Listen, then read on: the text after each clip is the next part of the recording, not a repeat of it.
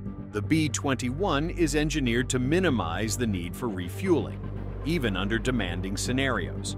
That means less logistical burden, lower operational risk, and far more autonomy when conducting deep penetration missions.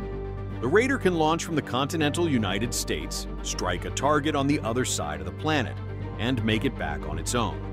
And it can do all of this quietly. Its engines are buried deep within the fuselage, drastically reducing its heat signature. So much so that on infrared sensors, it appears more like a faint, warm silhouette than a jet.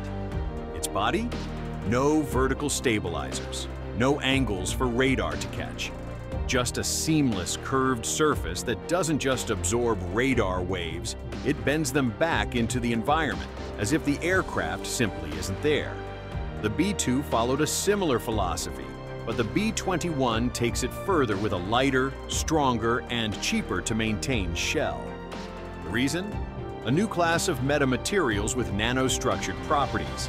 These materials can adapt their response to electromagnetic waves depending on conditions, air pressure, temperature, even humidity.